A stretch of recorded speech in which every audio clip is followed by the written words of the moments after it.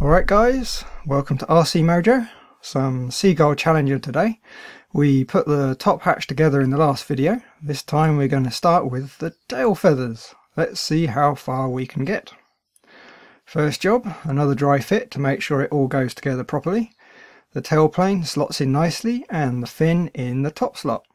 The rudder looks good, all the lines line up without too much of a gap, and the elevators look good too. Right, the hinge edges are currently square, which really isn't any good. We need to bevel them so the rudder can move. There's a couple of methods. The side hinge, usually used on park flyers with a tape hinge. The single bevel, which is how Seagull did the ailerons. I tend to bevel both parts. This gives the most freedom of movement. Actually, if you do a 90-degree bevel, you get way more movement than needed, but it guarantees there won't be any binding. Cutting the bevel is easiest with a blade on a jig, but I don't have such a jig, so I measure the surface thickness, in this case 8mm, halve it to 4mm, and mark from the edge to be beveled on both sides. Then some marks on the edge itself. Join the dots with a pencil and a ruler and you should be left with a nice set of guidelines. Run a sanding block over it, going just to the lines. You should end up with a perfectly beveled edge. Nice! The assembly isn't quite finished though. The edges will need rounding off, but that's a really dusty job, so I'm going to do that outside. Now we can rinse and repeat on all the other hinged edges. Here's the rudder completely beveled. Tidy. The tail plane will need to be beveled too, but first, while the trailing edge is nice and straight, we can use it to get the centre line. If we measure the width at the trailing edge, halve it and make a mark, then use a square and mark the centre line. This is useful to get the rough position when we come to fitting the tail plane to the fuselage. With it slotted in, the line can be lined up in the slot. The elevators need to get a bevel on the hinge line, and the outside edges need to be rounded off. Same with the tail plane. A little while later, we have this little pile of bits, all nice and smooth, all rounded off. I've also hinged the tail plane and one of the elevators. These Cavan hinges just slide in. Nice. Here's the other elevator. Making the slots is really easy with the right tools. I'm using a cheaper nasty hinge slotting kit. Something similar should be available at all good model shops. Right, take the fork tool that's closest to the hinge size, but without being smaller. Press it into the edge you want the slot in, keeping it central and straight. Keep pressing and wobble it a bit side to side. When you're up to the end of the fork bit, remove the tool. Then take the tool with the hooked end and dig out the balsa left in the middle. When it's all clear, the hinge should slide in neatly. One more thing though, the hinge has a bulge in the middle, so we need to trim a little balsa out for clearance. Just a sliver from the top and bottom edge. Then when the hinge goes back in, the hinge line can sit neatly at the peak of the bevel. There we go then, one hinged tail plane. Only problem is the elevators are quite independent. This is where the joiner comes in. It will go between the elevators, tying them together. It's one of those bits that needs a bit of attention to get it in just the right spot. It's quite easy to end up with the elevators not quite in line. Lay the tail plane on a flat surface and position the elevators so there's a little bit of clearance at each end. Hold the joiner over the elevators as central as you can. On this kit there's a laser cut mark which is very nearly spot on. I found the joiner wanted to be very slightly inside of the mark. We need to drill a hole into the edge of the elevator, so to help keep the drill bit central I'm cutting a flat spot in the bevel. Next we need to work out roughly how deep we need to drill. Looks like it's somewhere around here. It doesn't matter too much if you end up a bit deeper than needed, the void will get filled with the excess glue later. To keep the hole nice and straight, start with a small bit and work up. The final drill size wants to be just a little bit bigger than the diameter of the joiner, just 0.1 or 0.2mm oversize. This gives us a little bit of wiggle room with the final alignment. The joiner wants to fit so it's on the hinge line, so we'll need to trim out a little bit of balsa. 2 cuts to make a V slot will do just fine. You can see the joiner now fits nicely into the elevator. The same steps can be done with the other elevator. You should end up with an assembly like this. Now, because the joiner is on the hinge line, it will need to have a little slot in the tail plane too. Mark up where the joiner comes on the beveled edge and, just like the elevators, cut a little V groove in the edge. When we get to the covering, it will allow the joiner to move without binding. Pop all the hinges in and check everything lines up nicely. If it doesn't, you might need to tweak the bends in the joiner a bit. In my case though, it was close enough. Get a good flat surface lined up. I'm using some glass that I know is nice and flat. We need some epoxy to stick the joiner in.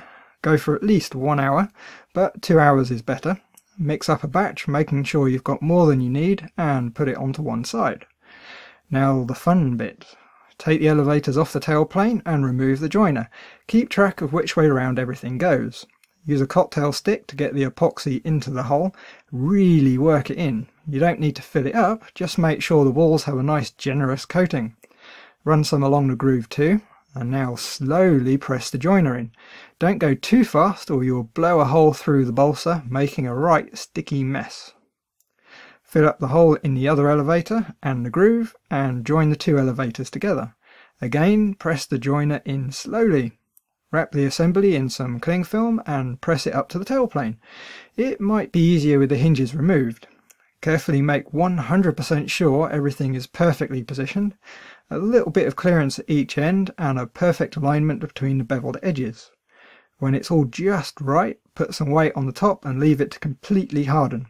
An easy way to check is by checking the leftover epoxy. Once it's completely solid, you can remove the weight and inspect your work. If you look down the trailing edge, you shouldn't see any twist. If you do, well, good luck trying to straighten it. That's why we spent so long getting everything ready. With the hinges in, we can see it's all as close to perfect as it can be. Nice. If you take your time with the build, making sure it's all going to fit before gluing any bits together, it really makes it go together a lot smoother. Servo next, I think? For this model we need a total of 5. You could use some mini servos and modify the mounts, even something like an HS85 for the throttle. But on a model like this I would just stick with the good old HS311, not particularly torquey or fast, but plenty good enough for this. On a 6-cell receiver pack they do quite well. All the servos come with an accessory pack. We need to fit the rubber grommets to all the servos and the brass ferrules. This helps isolate against vibration. Without them the lugs will crack over time, leading to some fairly major problems in flight. Where the servos fit, they need some holes drilled for the mounting screws. Currently there's only the thin bit of ply for the screws to bite into. It's probably good enough, but I'm going to glue some extra strips to double it up. It's easiest to show on the wing, I reckon. I've cut these strips of plywood, which will go on the inside of the servo hole, held in with a couple of drops of thin sino. A simple little tweak, but will make the mounting far more positive. The servos come with these screws with some sort of cross-point head that fits no screwdriver. Rather than mess about with them, I'm going to be using these neat little Allen head servo screws. Roughly the same size, but so much easier to get in and out. Now the sino has dried, we can drill the holes. For these screws, a 1.5mm bit does the job. A little small, but the screws will really grip the wood. The Allen heads will let you get the torque to cut the threads. This is a really simple technique for getting all those holes in just the right place. The first hole is the most critical. Hold the servo in the perfect position and drill one of the holes through the ferrule. Then pop a screw in. You only need to do a couple of turns. Next, drill the hole in the opposite corner, making sure the servo is nice and straight. Now pop in a screw, and those 2 screws will now hold the servo in position while you drill the last 2 holes. Really easy to do, and you end up with a perfectly positioned servo. Okay, remove the screws and the servo, run the drill bit through the holes again and make sure they're nice and clear. Then use a screw to cut the threads in each of the holes. Do the screw up until it's fully sticking out the bottom, then remove it. When you've done all 4, put a spot of thin sino on each of the holes. It will soak into the threads, making them good and strong. The other wing and the 3 servos in the fuselage need the same treatment, and it should end up looking something like this. I reckon we've probably got time for a couple more steps yet, so let's have a look at the engine mount. I've got a good old OS52 to go in, which is a little loose in the mount. I would have changed the mount to one that's a bit of a better fit, but since the firewall was pre-fitted for this one, I figure we can make it work. There's still a fair amount of meat for the screws to tap into, so I think we'll get away with it just fine. Since it's quite loose, getting the engine to stay central can be a bit of an issue. We could do some measurements and calculate things, but I found a couple of bits of balsa that are just the right thickness to wedge in either side of the crankcase. In theory, that should keep the engine in the right spot. I think it's worth a shot anyway. With the wedges in, wrap the engine with a rubber band to hold it tight to the mount. Position the engine so there's some clearance around the carburettor, and make sure the throttle arm is free to move. On a two-stroke, make sure there's a gap between the back plate and the screw heads. If you're running electric, there's a plywood mounting box in the kit that fits in place of the engine mount. When you've got it in just the right place, use a drill bit that just fits in the holes in the engine lugs, and while firmly pressing it to the mount, turn it by hand a couple of times. It might be tempting to start making all 4 holes, but just like the servos, doing it one at a time will guarantee the positions. Here you can just about see the mark if I get the light on it just right. Best practice is to use a punch on the mark so the drill doesn't wander, then put the mount in a machine vise with the top surface of the lug flush with the top of the jaws, then use a pillar drill to drill all the way through. If you don't have machine tools, take your time and keep the drill straight. When the hole's been drilled, pop the engine back on the mount and screw in one of the self-tappers with a large washer. Do it up until it's just snug to the engine lug. Pop the balsa wedge back in and mark the hole opposite to the one we just did. Same as before, use a drill bit that just fits in the hole and give it a couple of twists by hand. Remove the screw, remove the engine, punch the mark and drill the hole. The engine can go back onto the mount now. Fit both the screws with holes with their washers. Do them up so they're just snug to the lugs. The engine shouldn't be able to move about now, so we can mark the 2 remaining holes, punch them and drill them. The big thing with all this is not to attempt to drill all the holes with the engine in place. First, you risk getting bits inside the engine. Second, you risk damaging the engine with the drill chuck, especially a problem with the side exhaust on a 2-stroke. And of course, running a hard steel drill inside the aluminium lugs is just asking for trouble. Let's get it fitted to the firewall. Under the screw heads there's a split washer and a plain washer. At this stage I'm only going to do them up just enough so the engine mount is held to the firewall. There's no point in squashing the split washers. Strictly speaking, they're actually a single-use item, but I don't think anyone is actually that strict with them though.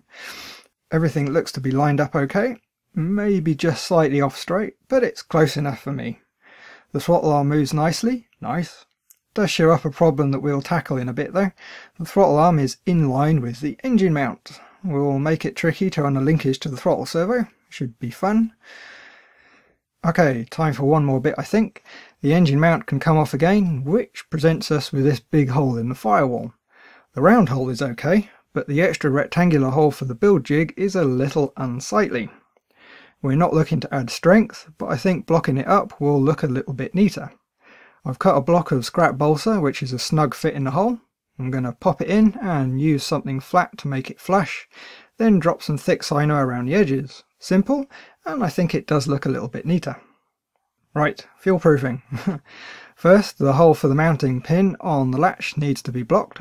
A square bit of sticky backed address label will do the job nicely, just enough to cover the hole. Now, the whole of the front will end up being covered in covering film, which of course is fuel proof. But as the model ages, the film will see some damage, might peel a bit, so it's best practice to soak something into the wood to block the fuel and oil. I always used to use a good old dope and fuel proofer, but it takes a long time to dry, several days normally, so these days I and most other people use a thin resin. You can use a normal 1-hour epoxy with some resin thinner, or if you play with fiberglass and have some thin glassing resin, you can use that neat. Mix up a good amount and start applying it with a disposable brush. Apply a small amount at a time. You'll see it soak into the wood, it will darken, and after a minute start to look a bit rough where the grain lifts.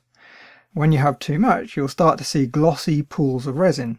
Just work the brush over them until it's all an even rough finish. You want to coat the inside of the cheeks, the edges of the cheeks, and around the outside edge. The outside of the firewall, around the holes, and what you can get to on the inside of the firewall. Be careful not to fill up the threads on the T-nuts. If you're not overloading the brush, you shouldn't have a problem.